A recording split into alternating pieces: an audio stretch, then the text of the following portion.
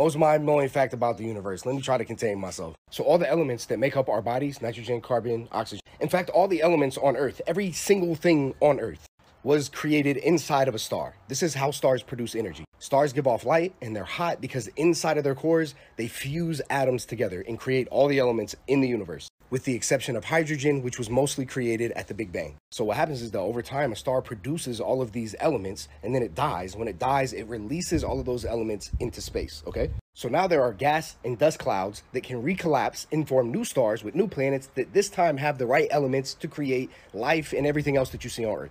Perhaps this is not news to you, but you are a piece of the universe that has gained consciousness of the fact that you are a piece of the universe and also live in the universe.